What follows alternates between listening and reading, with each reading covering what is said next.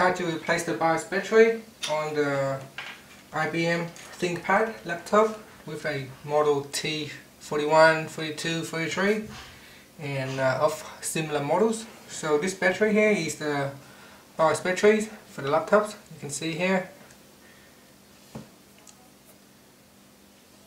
So if your battery is running out on low BIOS battery, when you start the computer, you probably see it's a time and date error. So what you need to do is just to turn the laptop over. Now there are a set of screws at the bottom that you need to take out. Some of the keyboard screws right here. Some screw right here you need to take out. Here and all the one down here. So I have opened this. There's a plastic cover. So you need to take out this black. You need to take out this black plastic cover at the front here, and there are screws beneath it. And you need to unscrew all of them. There's 5 at the front here. Then there's a lot of tray screws, and there's a few up here. You need to take it out. I have on this side here. You can see I have placed all the screws in the correct order because all the screws are of different size. There are some short ones, and then there are some long ones. So make sure that you line them up in the correct order. Otherwise, when you put it back, and if you don't remember where it is, then it's going to be a mess. So to save time, I have already taken out all the screws on the back here. So just take out the screw and then place them in the correct order. So place them in a line so that you know which order to put it back later on. Once you take out the screws, turn the laptop over, then open the lid, like so. Once the lid is open, you can simply take out this bevel and the keyboards. So just take it and pull it out like this. Then lift up the keyboards. You can pull out the keyboard if you wanted to, or you can just simply use one hand hold the keyboard, with the other hand pull out the front bevel. There's a small clip beneath it. So I just pull out the keyboard. So this keyboard here have a clip, and it clip right into there, so you can just lift it up with just one cable. Just simply lift it up. This one here also have one cable attached here. You can just pull it out, and you can take out the front bevel. So here's the internal of the laptops, and here's the battery. So you can simply just pull out the old batteries and then replace it with a new one. So put the new battery back in, make sure the clips go in the right way.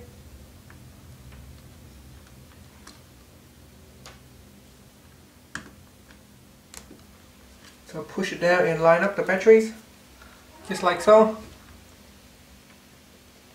And then we'll just put the keyboard back in first.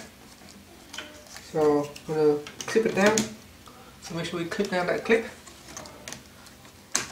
And then put the keyboard back into place. Then we'll put this bevel in. So we'll lift up the keyboard a little bit.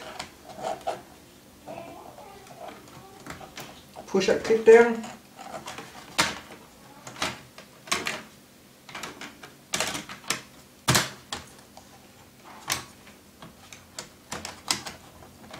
So have the keyboard come down, and then we push the front bezel back in. And so everything's all in place. Then you can close the lid, turn over, and from here you can start to use the screws back in. So we'll put the screw back in. So the big one go in here. So this is the size of the screws that goes into the keyboard. This will screw the keyboard into place.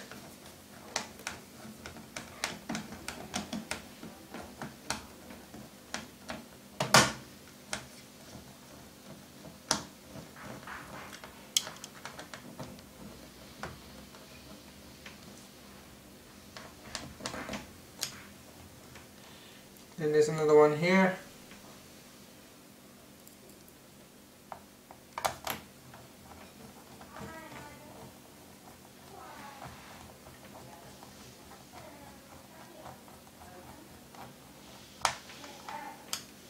And there's another one for the keyboard.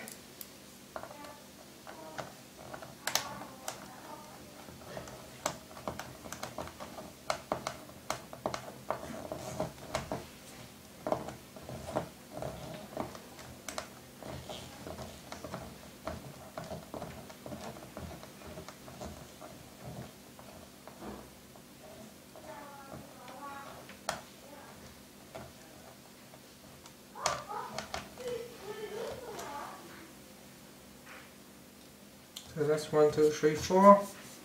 That's the 4 screws for the keyboard. And now we can screw the small one back in.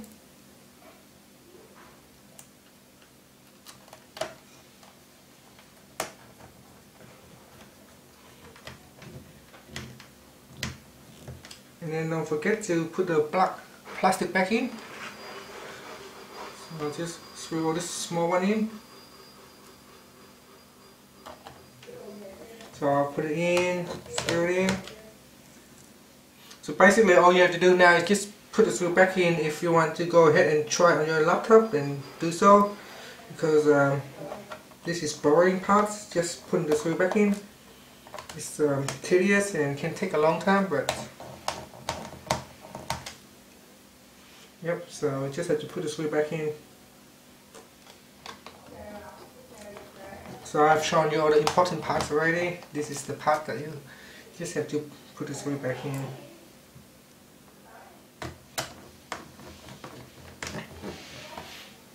Then again, I'm going to cover it with the black plastic.